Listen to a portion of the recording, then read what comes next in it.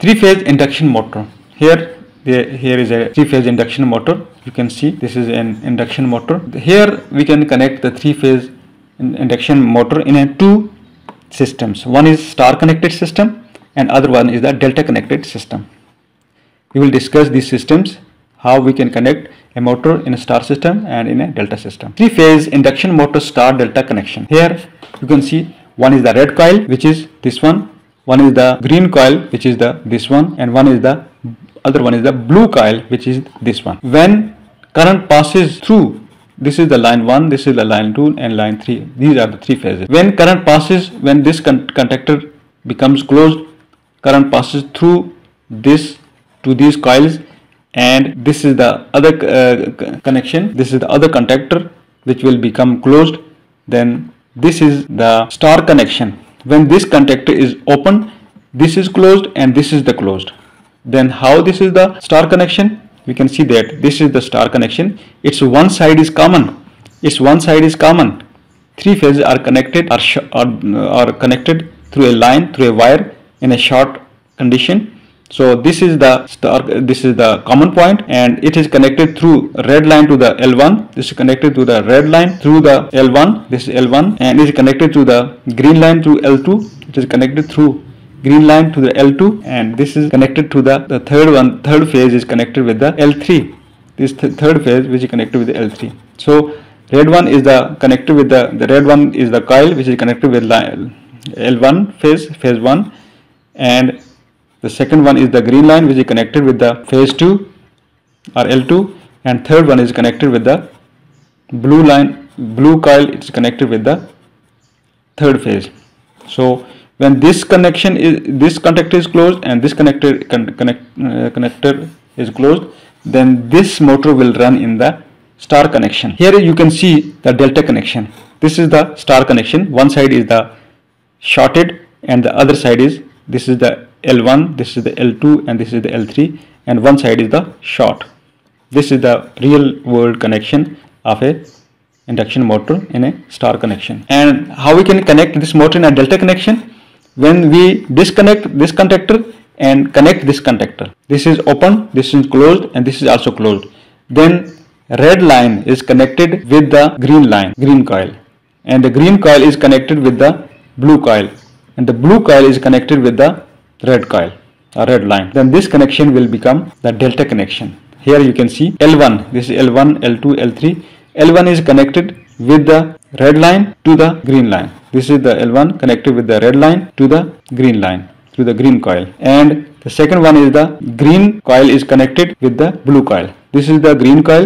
It is connected with the, here you can see that it is connected with the blue coil. And third one is the blue coil which is connected with the red coil. So this is the blue coil, and its end is, this is the blue coil and its other end is connected with this red coil. So this is the common point of L1, which is the common point of red and blue, red and green. This is the common point of the red and green. This is the green, this is the red, and this is the common point.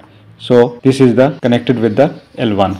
This is the L1 connected. Here we can connect the blue and the red common point with the L2, and the common point of the green and the blue with the L3. So this is L1, L2, L3. When this is connected in this way, and this contactor is closed, this contactor is closed, and this contactor is open, then this motor will run in the delta connection. This is the delta connection. Red is connected with the blue, red is connected with the green, and green is connected with the, this is the green, this is connected with the blue. Green is connected with the blue, and blue is connected with the red, and this is the line 1, this is the line 2, and this is the line 3. This is the delta connection. We can further elaborate it. Components required for star delta connection for three-phase motor, induction motor. First is the timer delay, push button, normal open, push button, normal close, EM relay, overload protector, magnetic contactor, and auxiliary contacts.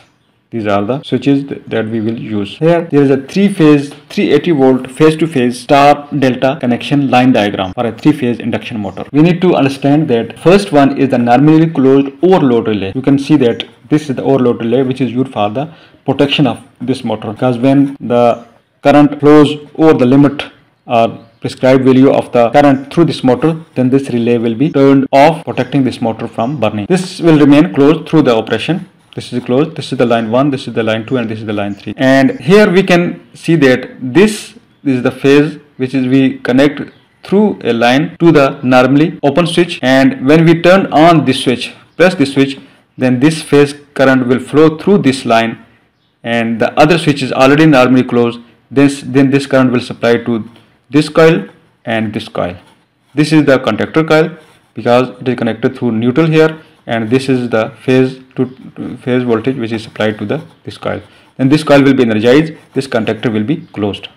At the same time, this contactor will also become energized. When this is energized, this is a relay, 220 volt relay, because it is 220 volt which is connected on one side, and this is the neutral side of this coil. So when it is energized, its contacts will be closed. RL1 will be closed. This is RL1, it will also be closed.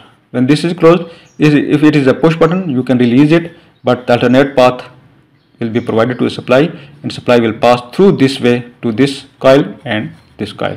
So this will be remain energized, this will remain energized, and at the same time the current will flow through this line to this timer. This timer will be timing its value to its described value, how much time, 2 seconds, 3 seconds, 2 minutes, 3 minutes, how much time that we have defined for this timer. It will take its time. At the same time, this normally closed switch of the timer will remain closed, and the current will pass through it to this coil. This is the coil of contactor 2. So the contactor 2 will be energized, and this switch will be closed. This contactor 2 will be the coil of this contactor 2 will be energized, and this will be closed. And this is the contactor 3 auxiliary normally closed contact. This is used for interlocks. This is used as a interlock because when this coil is energized, this coil will not be energized. When this coil will be energized, this will be not energized. So when its given time is completed, then it will, as we know that this coil is energized and this contactor is closed, this is also closed, so this motor will run in the star connection because the other side is common side. So this is the star connection. We have discussed that this is the star connection. One side it is turned on, the other side is shorted on the one side, and this contactor is also closed. So this is the star connection. Here it is again a star connection. All these switches are closed and the other side is shorted. So this is the star connection. When this relay, this contact is closed, this contact is closed, this relay is closed, then this motor will run in the star connection. It will be running in star connection till to the time delay of this timer. When this timer completes its time delay, it will break this contact. Normally closed contact, when it is energized, it will break this contact. This contact will be broken, due to which this coil will be de-energized and this contact will be broken. But at the same time, when this contact is broken, because it is normally closed, this contact will be made.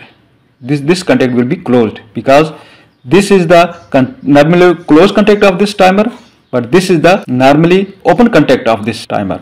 So when it is energized, this timer energized, it will be broken, and this will be closed. So this star connection will be broken, but at the same time the current will pass through this normal open contact to this contactor 3, and it will be energized, and this contact will be closed. So this is broken, and this is closed. So now the other delta connection has become active because these two are already closed, and this has also become closed, but this is opened. So when this connection becomes closed, this contactor becomes closed, then the motor will run in the delta connection. At the same time, we have used two auxiliary normally closed contacts. One is the contactor 2 normally closed auxiliary contact here, and one is here, which is the contactor 3 auxiliary normally closed contact. So when this relay is energized, this will be broken. When this relay is energized, this will be broken. So it is used for interlocks, so that when a motor is running in the star connection, its delta connection will be disabled, and when a motor is running in the delta connection, its star connection will be disabled. So this is very important line diagram. You need to learn it, and you can also make its physical connections too. Thank you so much for watching this video.